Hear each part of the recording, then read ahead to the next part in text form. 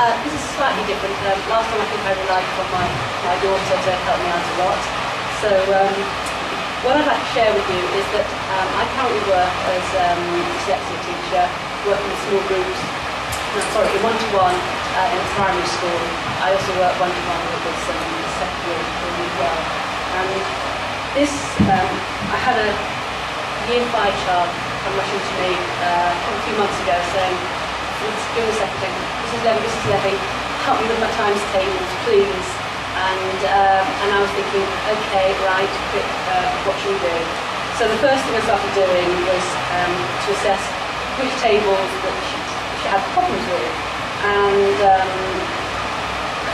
often the Yates, this sort of one crops up.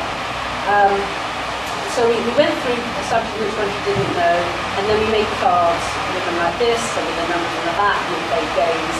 And I thought, okay, iPad, she loves the iPad, what can we do? And I was really thinking on the spot, but we turned to Tom. Good old. And we go like this. 7 times 8. 7 times 8. 7 times 8 is 56. 7 times 8 is 56. At which point she turned over the card to see if it was right. When she congratulated Paul and Tom for getting it right.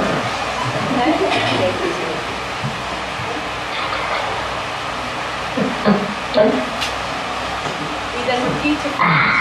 I won't do it all now. This time, we recorded the times table.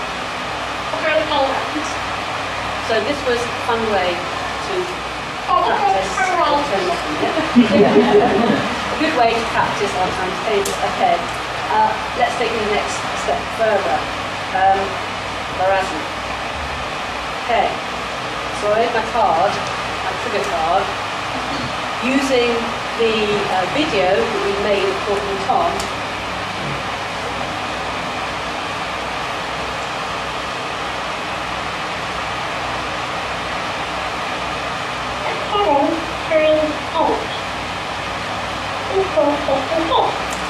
Okay, so another fun way to explore 7 times 8. Finally, there are lots of other ways you can develop that. Puppet pals. I had to get my daughter into it somehow, so I've used one of my boys today to help me. 7 times 8 equals 56.